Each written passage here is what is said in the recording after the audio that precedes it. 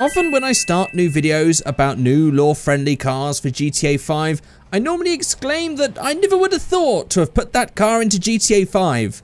Well, this one goes one step further, because I don't even think about the real version of this car. This is the Ocelot Euphoria, also known as the Lotus Europa. A car which I forgot existed. I sort of recognized this body shape, like, where did I see that before? And then I googled it, and lo and behold, this is based on the Lotus Europa, a car which I never think about because it's just one of those weird cars that just sort of disappeared into history. I'm sure I've seen like one or two of these in my life at car shows or something like that, but now we can drive around in a law-friendly version that fits into the GTA universe through the power of mods.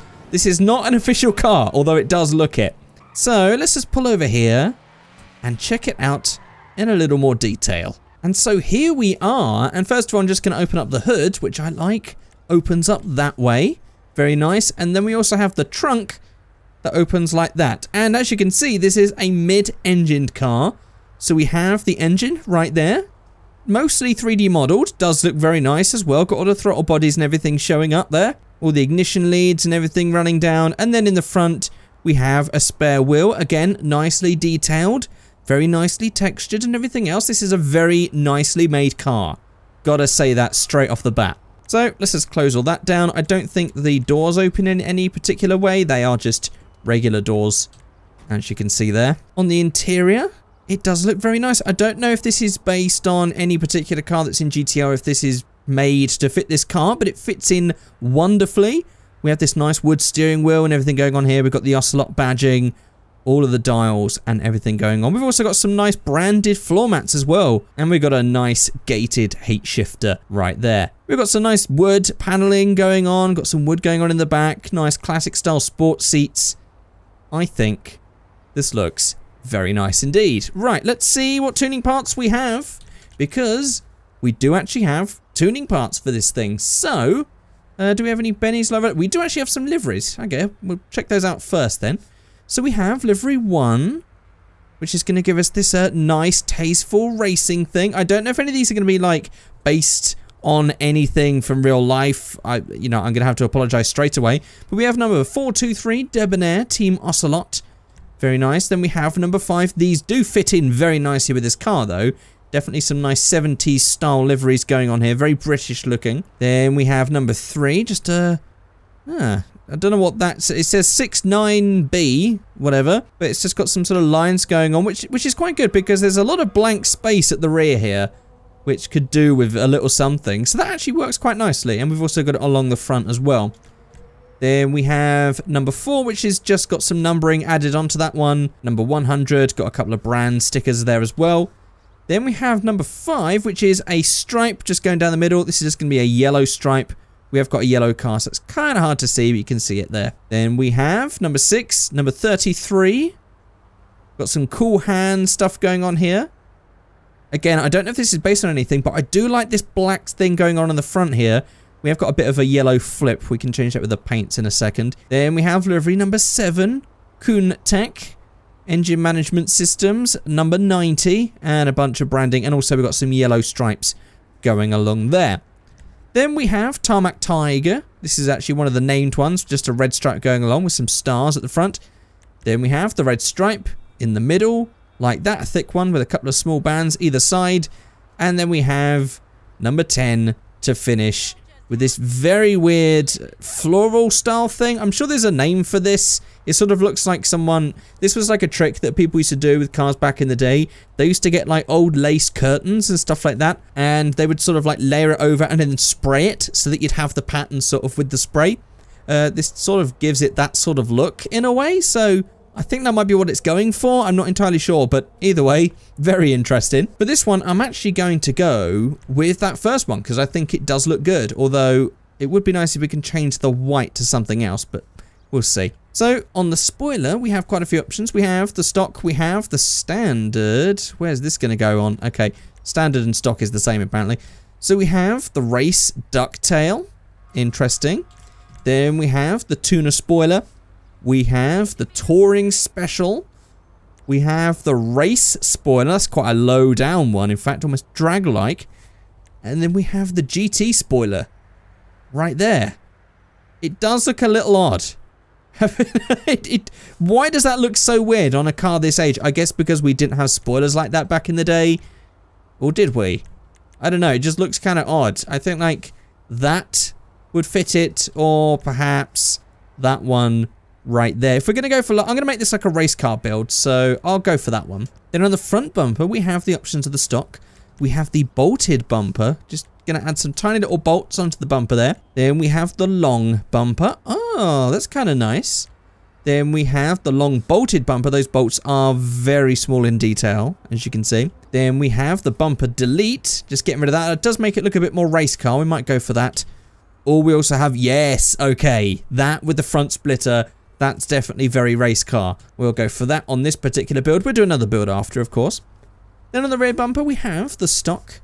Then we have the bolted bumper. I don't know. Oh, okay. It's just more bolted little bits on there. Very small detail, as you can see. Also, yes, we are indicating left today. You can just barely see that. Then we have the long bumper. Then we have the long bolted bumper. I'm definitely going to do another build with that long one because I quite like that. But then we also have the bumper delete. That's going to make it look a bit more race car. We'll go for that. Onto the side skirts then. So we have the stock. We have the bolt-on arches. Okay. Front and rear. And then we also have the wide body kit. Now that, again, fits in perfectly with the whole race car aesthetic. Although that does sort of mix up our livery a little bit there. So maybe I'll change the livery.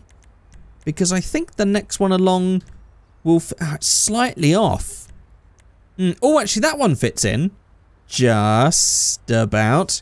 Okay, that one fits in perfectly because everything's on the door. There's no sort of overlapping thing going on. Okay, we're going to go for that one then. Then on the exhaust, lots of options here. We have the twin center. Oh, this completely changes it. Okay, so this is like a whole rear end change.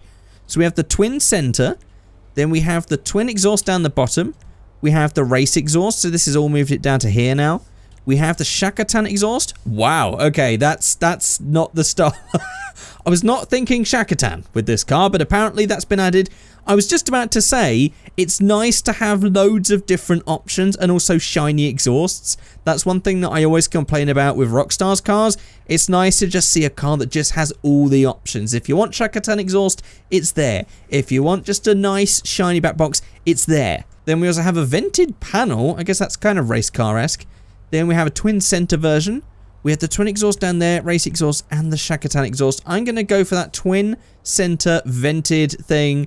It just makes it look a bit more like a race car, so we'll do that. Then on the chassis, we have the sun strip. That's just going to be that, which also ties into the liveries. We can see some of the different ones going along here. The stripe doesn't actually go over that sun strip, though. It seems to just be a couple of these have them featured. We'll just go for the cool hand one. And then we also have the options for some taped up headlights. I guess that fits in as well as a sort of race car aesthetic. So let's just go ahead and upgrade all of our stuff. We don't normally do speed tests on these, so it doesn't really matter. Slam it down. Or not so much of a slam, but we'll change the suspension at least. Okay, on the extras, we also have this surround. So we can actually have like proper glass covers on the lights. I'll definitely use that in the second build. But as this is supposed to be some sort of race car, I guess it makes sense to have that. Especially since we have taped lights. It would be silly to have taped lights underneath big, massive glass domes, wouldn't it, really? Because obviously the tape is there just in case you smash the glass. So let's just find ourselves some better paint. First of all, we need to get the pearlescent. We need to get rid of that. Oh, that's instantly better. Instantly better. Okay, let's run through these because I think we've got some nice sort of old school colours in the utility section. Okay, let's have a run through these. Okay, so I've been running through these a couple of times now, trying to just decide what to do. And while some of these do have some nice old school colorings, it doesn't go well with the livery, apart from if I just went with white. Just make this a white and black car. I think that makes it look a lot better. So I'm just going to go with that for this build. The next one I'm going to make it cool. And I'm going to try and make it like just a nice sort of like a lowered, cool, retro style car. So for the sort of like the wheels and the stancing aspect, as if to say just the actual general stance, not some sort of camber thing, These wheels do fit it quite nicely as race wheels. I'm not sure what other wheel options we could get here that also look sort of like period correct. Maybe something just like these or something. See, now something like these are quite old school style wheels. I think that fits it quite well. They do look very small in these arches, I have to say. So I could really just sort of like bring the wheels out just a little bit more. Maybe that makes it look a little bit better. Maybe we'll get a tiny bit more low, just so it has a bit more center of gravity for racing. But I wouldn't change it too much from that. And I think that's it for that first build. So that's definitely a nice race build.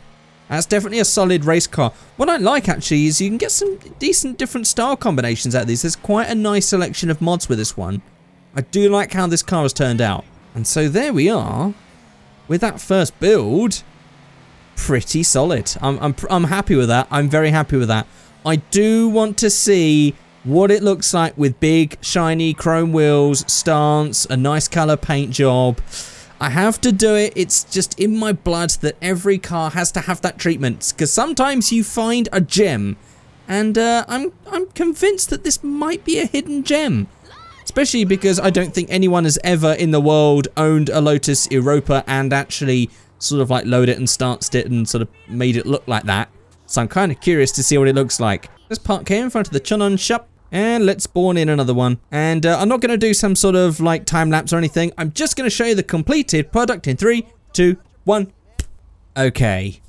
Here we are. And well, you guys sort of knew I was going to do it. I've gone Shakatan, at least with the exhaust. I've just tried to make this. I've gone for like super wide wheels. I went to V-Stancer and just stretched those wheels out to a ridiculous width, as you can tell right there. And I basically just cambered it on the rear. I made it slightly cambered, but sort of staggered a bit less on the front. And I just dropped it to the ground. I went for a nice simple color. It's a classic. It's a metallic. I think it's a beautiful color. I think it goes well with the sort of the age of the car and all the chrome details. I've gone for the chrome on the front bumper, like the full strip. I've gone for the chrome surrounding the glass lights. I went for the sun strip. Why not? And I went for this ducktail, although I'd have preferred it if we didn't have all the sort of strut holding things, but you know, that's fine. Went for the Bozo Soccer exhaust. Went for the long style rear bumper. And in fact, I've just reset the V-Stancer settings just so I can show you how much those wheels were stretched out by. That is how much gap is left. I can actually go ahead now and set that width back to how it was right there. That is a lot of extra width going on, but I think this thing does look amazing. It's definitely glitching on the front. We've definitely made it a little too low. A little too low. There we go. We'll knock that up by 1. But how about that? That's going to scrape. Or it won't, because it's actually visual lowering, so it's not going to scrape on this one. But that's definitely 2 ways to change a Lotus Europa or just an Ocelot Euphoria. This is a... Ooh, what happened there? I sort of just sunk into the ground there. What was that about? Well, I'm curious to see what you guys think. I know some of you guys hate it when I do this sort of stance thing, but equally, I love it just because it's so silly. And sometimes you do find some gems, even though we all know they're terrible for driving. I wouldn't own a car like this, but I still think it's fun to make them. But there we go, guys. That is it. A wonderful car, a car which I never would have thought of to put into GTA 5. I would never in a million years think to make this as a 3D model and you know, all this sort of stuff. It's a great job. Absolutely brilliant job. Love it. I think it's something that Rockstar would do because they sort of think outside the box sometimes with the sort of cars that they add. And this just goes in the spirit of that beautifully. But there we go, guys. If you have got all the way to the end of this video, I need to find some text for you guys to... Oh, that was a terrible crash. It's okay. We're still good. We're still good. I want you guys to say... for rent in the comment section below.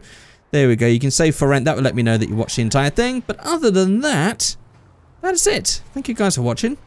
I'll see you all next time. Goodbye.